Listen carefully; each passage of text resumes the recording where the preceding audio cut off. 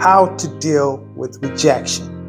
Now, dealing with rejection is never easy. We're human beings.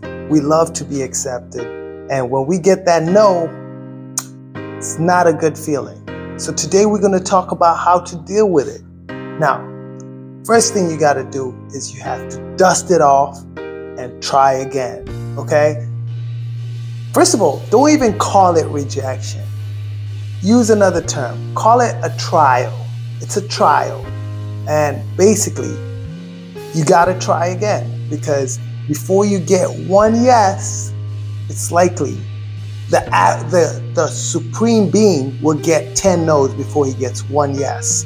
So just be ready for at least 10 no's before you get one yes. And results do vary, so it could be even more. So just be prepared. Just know it's a trial and error process. So pick it up again. Another one. Try again. Another one. We never give up. Don't stop, can't stop, won't stop. Listen to me. Should I repeat? Don't stop, can't stop, won't stop.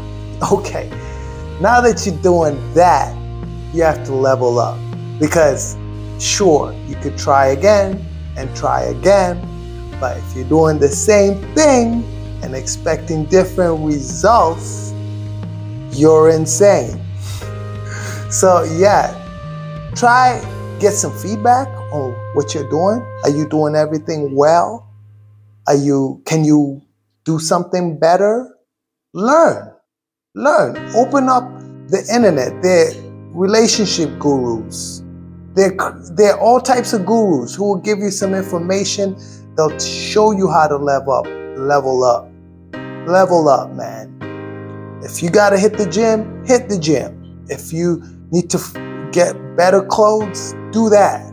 Need to trim your beard, do what you gotta do to increase your chances, right? Work on yourself, in a nutshell. All right. So now you're working on yourself. You're persistent. You're persistent. You're persistent, and you're working on yourself. Now, those two already will help you overcome rejection. You'll be able to deal with it, and you'll keep your chin up regardless, and that's a good thing. Now, you have to be a whole person. When I say a whole, I mean you have to find a way to be complete, a complete person, even without the outcome. It's like they always say, before you find the right one, she or he or the right person should not complete you. You should already be complete. Hopefully that person is complete, and you two join forces and you make the supreme being couple or power couple, whatever you want to call it, right? So how do you do this? It's easier said than done. How are you going to be complete without having that thing that you also want? Now, my advice to you is to love the journey. It's a journey.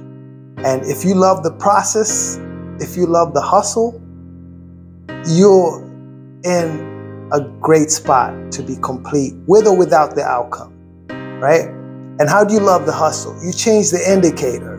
You're like, instead of you attaining the final product, the lady, the baby, you should love the riz. You should love the process of,